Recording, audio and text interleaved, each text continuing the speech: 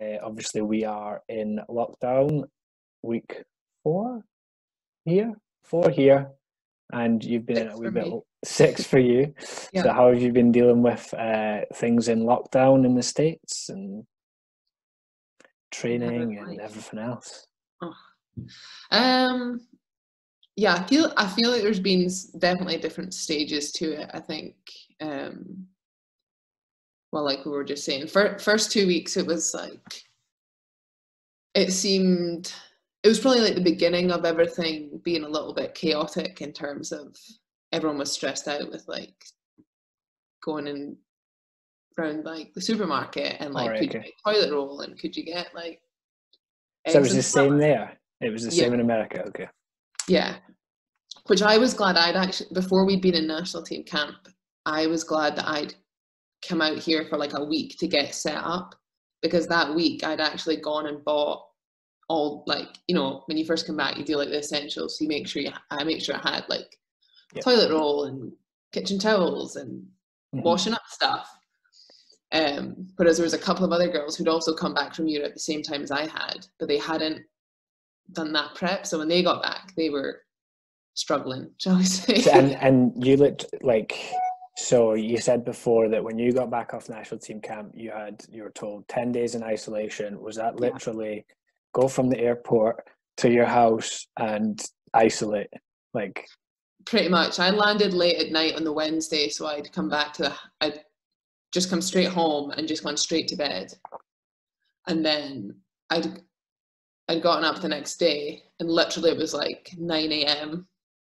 She called and she was like, "Where are you?" And I was like, "Oh, I'm just getting in the car. I was going to get coffee or something, probably."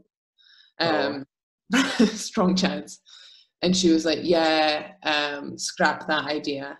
You've got 10 days of isolation before anything," which then actually changed to 14 days because that became like the government protocol. So like initially I was like, wow, that's not the news I wanted. But then as sort of like the weekend came around, you kind of started to realize, okay, this is actually going to be quite a destructive few weeks, months ahead with how this is kind of tracking, and having followed how it had obviously been in China, and then having been in Europe and seeing how kind of intense it become in Italy and then Spain, where we're just being, it sort of started to be like, right, this is it's not just the flu. So but then from then, at that point in time, you still don't really know like how long. You still were being, I felt like a lot of people were being optimistic, and we were kind of being told things with the club, like, you've got to be, you know, they were kind of giving us like week-long chunks of time. So they were like, we're going to just like isolation for a week, and then 5 days would pass and they'd be like, okay, we're extending out for another 10 days. And then a few more days would pass and then they'd give us like another. So you kept just kind of like bumping it back. So for those first 2 weeks, I felt like training wise, you were like, we need to be on the pitch, we need to be doing what we can. So like all of us were going out and doing our little like individual thing or in like groups of twos. And we're still all going like all out pre-season mode, like smash yourself. Like, and then I felt there was like a transition sort of period for me where I was like, okay, this could actually go on for a while. And like, I think it's more important to do like what I actually enjoy doing and make sure it's not just like. It's quite interesting because even like when you're speaking or like people, not just athletes, but also speaking to people in business or uni, it's like those first 2 weeks, and I was probably one of the people that did it as well. You're so productive, like you were like, right, I'm going to make the most of this time. And then after 2 weeks, it's like, wow, this is actually 2 weeks is only just the beginning of everything.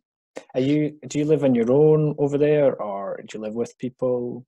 I normally have a flatmate, but she plays for the US national team, Kristen, and their camp was slightly longer than ours. Okay. So when she got the news that things were in lockdown, she went home. So she's in Portland at the moment. So she hasn't made it here. So I do normally live with someone, but I'm just living on my own just now. So. Okay. So that brings its own kind of challenges. Yes. And But at the same time, like I think it also has been nice. Like I quite like kind of just that alone time, and having like home space is kind of like space to like chill out. Yeah. I think like in as well at the start, like there was an element of we were only allowed to kind of see a couple of people, so then we just were like so intense around like a few people that I think like, there's only probably very few people who you could actually spend that close time with. Yeah, and not have the ability to just go away for a coffee or have that bit of time by yourself. So like after 2 weeks and you've like chilled your training, what's it looked like now for the last 4 weeks? What's like, how have you filled your days? And I've actually been really quite busy. Like I can imagine. Yeah, I think it's been like a good time to just initially I was like stressed out like what we're doing. Like I didn't like it at all, especially from I think it was easy for me to like, or for most of us probably, to focus on the fact like you can't play football and that's why we're all here and that's what we want to do. And it's that whole thing of like when you can't do it, that's all you want.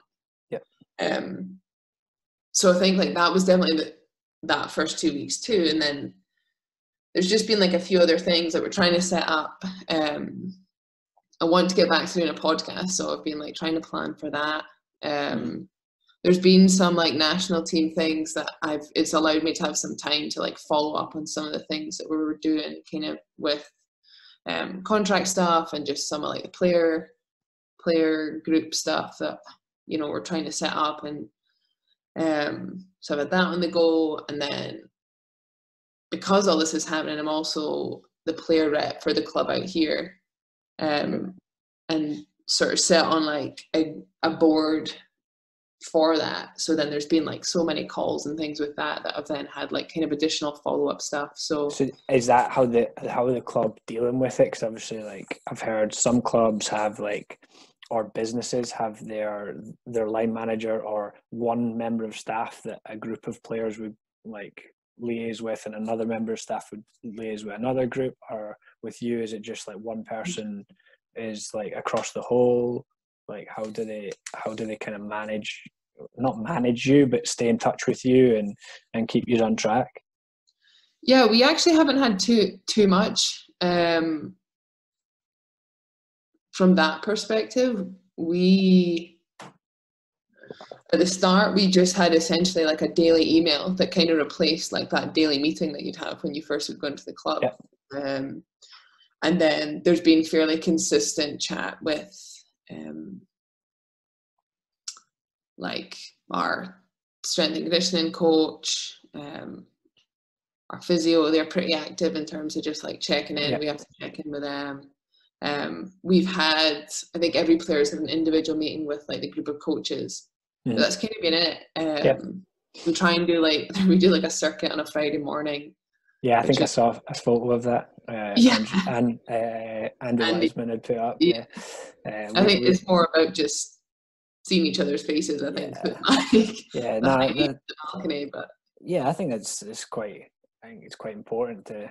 It's one thing you lose in a team atmosphere, like a team group, is that kind of banter, for want of a better word, when you're all together. So yeah, it's interesting that it's not that intense on you, and it's certainly something that I think is quite important, that some teams it almost becomes like big brothers watching. And I think also in a business sense, if they are like your line managers checking in on you like 2 or 3 times a day, whereas normally they wouldn't, and it's like it becomes a little bit, and it's the same like a coach or S&C coach constantly like checking in on you. It's a little bit like, well, I'm fine. Yeah, exactly. You lose that kind of trust, whereas I think it's a bit more you check in with me sort of thing. Like, I'm here if you need me, but if you're happy and carrying on, then you go for it and check in once a week, just say how you're doing. That's kind of the way I've looked at it, because everyone's dealing with it in different ways. So if you have you got any like positives from the situation, or are you like trying to achieve? I know you've said podcast there, but is there anything else that you're looking at? Well, on like a tiny sort of scale, I've been trying to like do handstands. Like that's nice. Like yeah. Which I'm sure you can imagine. I'm like not the gymnast type, shockingly. I'm saying nothing.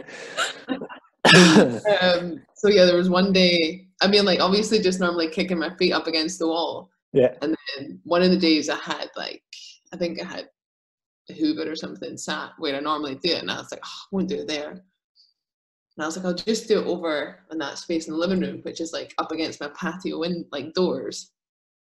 Yeah, I quickly realised that wasn't the place.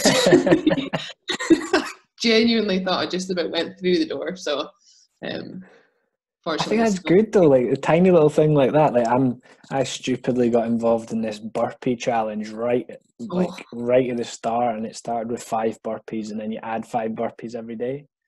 So like today I've got to do 140 burpees. I did 135 yesterday, but it's like it gives you, if you cannot be bothered, it's still like I've got a group of mates and we've just got this chat and it's all just about your burpees, and it gives you that focus to the day. Like all day I've been thinking I've got to do burpees. So do you have to do it in one go, or can you just like smash out 20, then go and have a coffee, smash out another 20? You probably could, but I think they get annoyed that you keep on sending little videos. So I just time lapse. Oh, you have to video. Oh yeah, you have to video it, and I just time lapse it, and so sometimes I'll add it in a workout, or like today I'll just do, it's 140, so I'll probably do 14 sets of 10 on a time lapse, and just kind of every minute on the minute just do another one, and it just find different ways of doing it. But it gives me that kind of like, right, even if I don't do any other exercise today, or even if I don't have like a focus for the day, I'm still going to get my burpees done, and I'll still check that off my list, and I'm a checker offer of a list person. Me too. So I think that's quite good, having, even though you said it's a tiny thing, it can be like quite important to your day. Like it means you get up. I know. I've still been setting an alarm and things, which like, I don't know. Like I just like knowing that like for the week, during the week, like I like to get up at like 7:30. Yep. And then on a Sunday, I like don't set the alarm, because in my head I'm like, today's a Sunday, don't need an alarm. Yeah, you're not the first person to say that. And like keeping a routine being quite important for a lot of people. I'm the same. I just wake up really early. Wake up, go downstairs, get the cafetiere out, make coffee, bring it back upstairs, and we'll sit and have coffee in bed, and then get up and go and have breakfast, and then get on with our day. And it kind of helps. I agree. The whole routine's important. Yeah. Have you seen any positivity around like in America? Is it like the media, or like things that are kicking around on social media? Is there much positivity over there, or how are people looking at it? I mean, the media here I'd say the media here isn't positive. I've never known, like a lot of people say here, like the media is very political, which I've always known. And, it's like if you watch Fox, then it's because your political party is probably more Republican, or if you watch CNN, then it's like you're a Democrat. And I've always known that, but never like, I would just put the news on to be like, let's watch the news for half an hour when I have my coffee in the morning. So you kind of somewhat stay like up to date and relevant and whatever. But I've noticed with this, it's like very extreme. Like, so that's been kind of interesting, aside from the fact it's like fairly depressing to watch some days. I think there is positives, but I certainly feel like it's been interesting to have as much like time away from football, and just to see, and maybe that's because I'm older and maybe in a stage of my career whereby like you are starting to think of other things. Because I know from just being around a lot of the other girls, like they are typically like, I don't really know what to do, and I'd be bored if we couldn't get outside, and like I've binge watched this show and I need a new show. Whereas like, I've found like the total opposite, and so I think like that's actually been quite interesting to see like the different demographic of the group and see how different people have had different types of struggles, and how maybe people, I think it's good for people to identify that, like, especially in what we do, that like sport can be taken away from you so quickly. I mean, this has also happened, but like, could be an injury, could be just a contract thing, could be whatever. I think like for a lot of people, I think this will be like a really good kind of period where they go, wow, that I'm really grateful that sport's back when it does come back, because it's going to be something that will happen. But I think it's good to kind of have this reminder maybe before the actual reality of it hits, where it's like, it's not a 6-month thing or a 3-month thing. It's like, you're not playing sport anymore. Yeah. Well, and when do you think it'll be back over there? When do you think you'll start back? Has there been any murmurings of that, or? At the moment, we are. The league have issued a statement to say they hope that some small group trainings can start May 11th, with the provision of the league starting the end of June. However, based on, you kind of, you get that email and you hear that and you speak to people at the club and you're like, oh, I'm quite optimistic for that. And then you switch on the news and it's like the governor in California is saying there'll be no sport in the state of California until 2021. And you're like, huh. Yeah. So then how can the league actually happen if they're all... I think that's the hardest thing for America, is that it's such a massive country, and for us to start the league, we almost need like the whole country to be in a place that everyone can do the same as what everyone else can do. So Utah hasn't actually, in terms of number of cases and hospitalized cases and deaths, we've been one of the least affected states. But then there's like teams in Florida and teams in New Jersey, teams in Illinois, whereby they've had like severe numbers. So then it'll be waiting for the likes of those to kind of get through it before you can actually get back to it. I guess over here it's similar. There's not much clue of when it'll happen or what will happen. I imagine it'll all come down to the first ones to make the decision probably have to be like your Premier League men's, and then after that you might follow suit with WSL, and I'm not sure what they'll do up here. Not a clue.